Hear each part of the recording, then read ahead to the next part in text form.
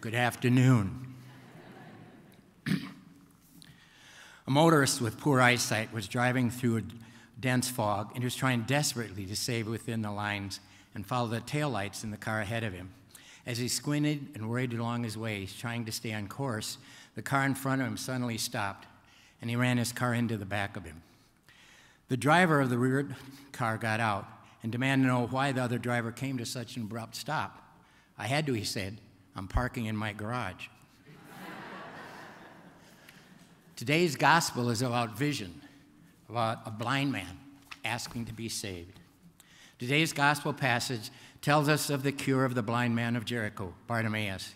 He heard that Jesus was passing by and understood that it was an opportunity of a lifetime and acted swiftly. The reaction to those present, that many rebuked him, telling him to be silent, makes evidence the obvious pretension of the healthy and wealthy of those days.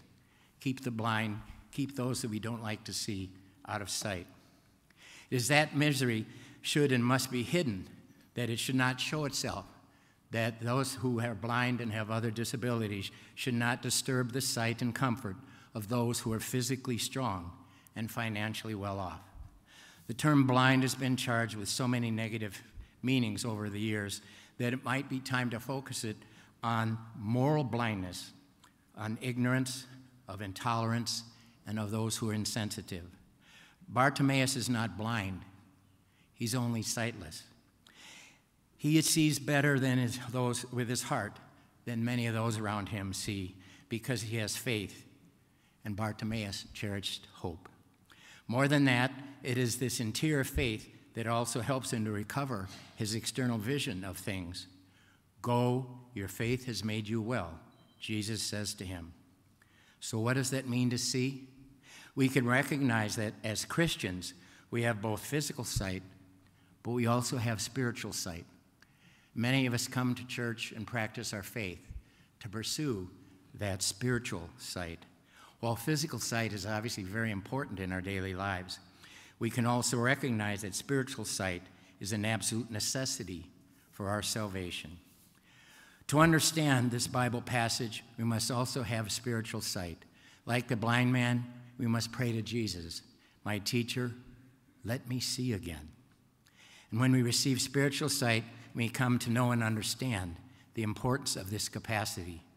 By embracing a spiritual heart and applying our gift of spiritual sight, we can see the way to achieve our own salvation. The spiritual works of mercy have long been a part of our Christian tradition, and they can be offered a guide for spiritual sight. They appear in the works of theologians and spiritual writers throughout history. Just as Jesus attended to the spiritual wealth of those that he's around him, it also offered us the opportunity to hear his words and to practice those in today. To help us understand and to open our eyes to spiritual blindness, let's review the 7 spiritual works of mercy. The first is to counsel the doubtful. We all have moments of doubt in our faith journey. Nevertheless, we should always remember that the Gospels offer us guidance to find our way. For example, has someone asked you for advice? Has someone struggled with faith and asked you to help them? Think of how Christ might offer counsel to the doubtful. Another example, to be aware of the signs and symptoms of despair in yourself and others and respond to them with hope. Have you ever doubted your faith? I know I've been approached over the years. I was ordained almost 29 years ago, and even before I was ordained, I was active in my local churches. And as a deacon, I've been approached by people who are questioning elements of their faith. It has especially been true with the stories of clergy sexual abuse of children and the painful legacy of Indian boarding schools. But that's not who we are. That's some of the practices that we must repent for. But that's not what Catholicism is. The second is to instruct the uneducated. Learn about our faith and be open to talking with others about our beliefs. There's always something to discover about our Catholic faith. For example, We might volunteer to help with religious education programs here at our parish. I would really encourage you after Mass to walk right next door to Presentation Hall.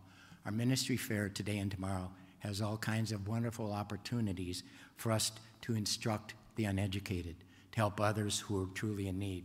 Even those who are winter visitors, we can always use your help for the few months that you're here. Another example, don't be shy about evangelizing. As Pope Francis reminds us, either the faith grows or we need to invest in mothballs. Make sure that our children and grandchildren are properly catechized. Catholic school tuition might be a burden for some, but we know it's well worth it as they grow up. The third is to admonish the sinner, not to judge, but to be supportive in helping others find their way and to correct their mistakes.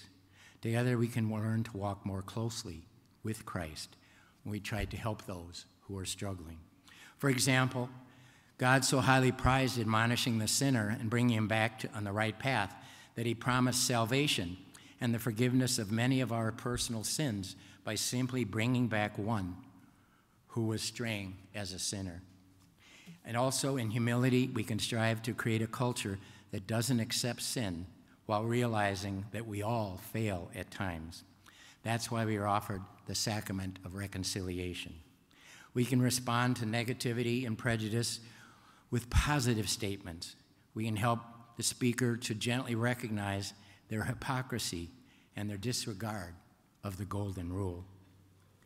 The fourth is to comfort the sorrowful, to be open to listening and comforting those who are dealing with grief and loss. Even if we aren't sure of the right words to say, our presence can make a big difference. For example, we can lend a listening ear to those going through a tough time. This is especially relevant today as we have families who've lost so much due to cancer and COVID over these past few years. We can make a home-cooked meal for a friend, write a letter or send a card to someone who's facing a difficult time. To forgive all offenses willingly is the fifth spiritual work of mercy.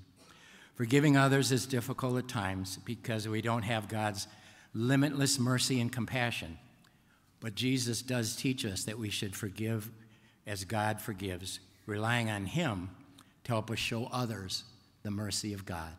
When we can't do it alone, we can ask for God's help.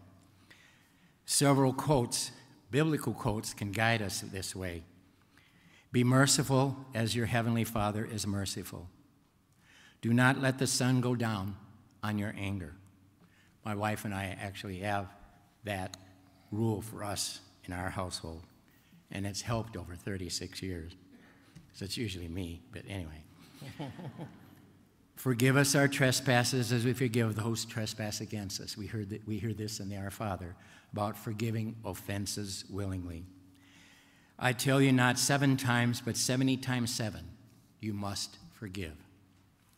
The sixth is to bear wrongs patiently. Do not be bitter about wrongs that have been done to us. We can place our hope in God so we can endure the troubles of this world and face them with a compassionate spirit. For example, are you frustrated with someone? Step away from the situation, take a few deep breaths, and say a prayer asking God for patience. We can let go of our bitterness. We can ask ourselves if we contributed to this difficult situation. And the seventh spiritual work of mercy is to pray for the living and the dead. Prayer is one of the most powerful ways that we can support others. Joining together in prayer for the living and the dead entrusts us all into God's care. For example, we can request a mass intention for a friend or family member who has passed away, or for someone who's lost a close friend. I do that every May because I have 3 very close family members who died in May over the years. Be open to spontaneous prayer when circumstances suggest it. When I was a child growing up in the Midwest, if we went by a car accident and our family in the car, my mom would all lead us in saying a Hail Mary that whoever was in the accident would recover fully. She was full of prayer, and she meant it. We can also keep our book of prayer intentions. listing the names of those that we're keeping in our prayers. Today's gospel is about healing a blind man 2,000 years ago, but it is a relevant story today. Many of us may remember the story of Helen Keller, who was so brave and inspiring in her deafness and blindness. She once wrote a magazine article entitled 3 Days to See. In that article, she outlined what she would do if she were granted just 3 days of sight. It was a powerful, thought-provoking article. On the first day, she said she wanted to see her friends. On day 2, she would spend it seeing nature. And on the third day, she would spend it in her hometown of New York City, watching the busy streets and all the sights and sounds that would encompass her. She concluded with these words, "If you are blind,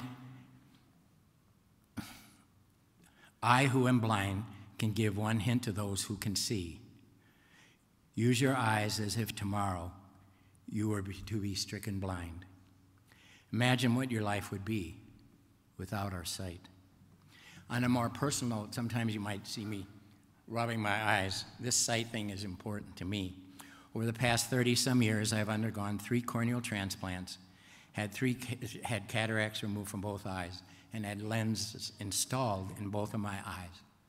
As a result, over these years, I've struggled with eye patches, stitch removals, blurred vision, doctor visits, not driving at night, photosensitivity, always wearing my sunglasses, and other minor inconveniences. But because of the top quality surgeons in the area where I was living and improving medical conditions, I'm blessed to be able to see pretty well today. But I also give thanks to God, for He has also allowed me to see and to continue the work that I do. I believe that God has a plan for me to continue doing the work as a husband, as a dad, as a friend, as a deacon, and in my profession where I work with fathers to be the kind of men that their children need. When we have spiritual sight, we're able to speak up against the evils of the world and challenge the falsehoods that are infecting our nation. We are all stewards. We are entrusted with gifts. We don't own these gifts.